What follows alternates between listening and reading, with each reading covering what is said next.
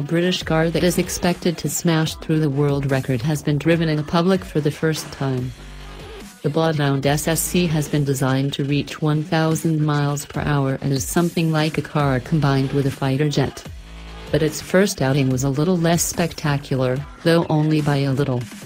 It sped from 0 to 200 miles per hour in 8 seconds during the demonstration, spewing fire out of its back as it did so.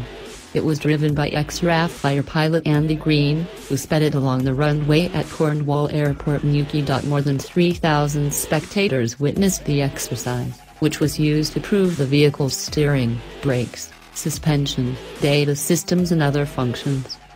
The team behind the car say it is a combination of a fighter jet, a Formula One car and a spaceship. Read more.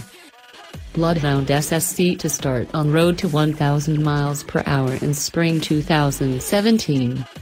It is fitted with an EJ200 jet engine, sourced from a Eurofighter Typhoon aircraft. The car will attempt to break the land speed record in South Africa in 2019. In 1997, Mr. Green was the driver for the Thrust SSC team as they set the current record of 763 miles per hour. Bloodhound SSC is designed to reach 1,000 miles per hour in a bid to set a record that cannot be beaten by existing technology. Speaking after the Newquay test was completed, Mr. Green said, "We came here to show the world Bloodhound Disco.